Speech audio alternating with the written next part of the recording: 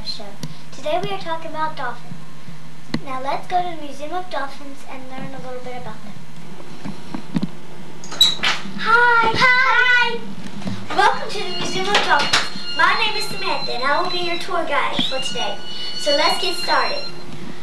First, I would like to show you our two dolphins, Roxanne and Mo. We've had Roxanne and Mo since they were 3. They weigh about 600 pounds and are 12 feet long. Oh look, they're trying to say hello to you. How old are they? They are 10 years old.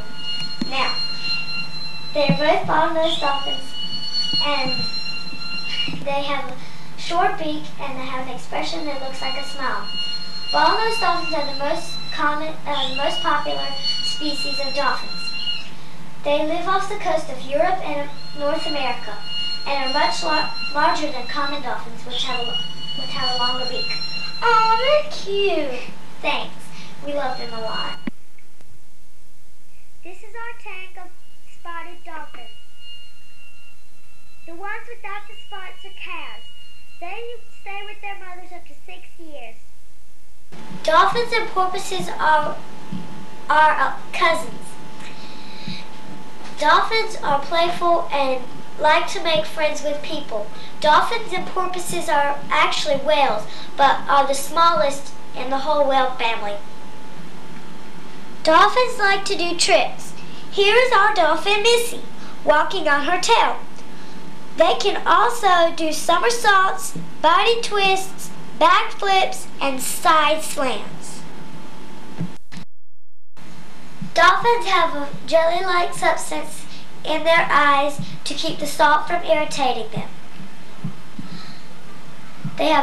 Their skin is very rubbery but smooth and firm.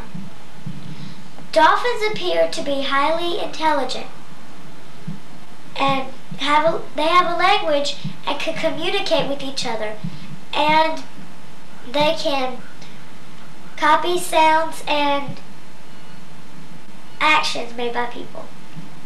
Well, that's all for our tour.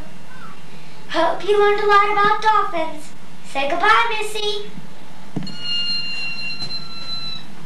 Bye. Goodbye. Goodbye.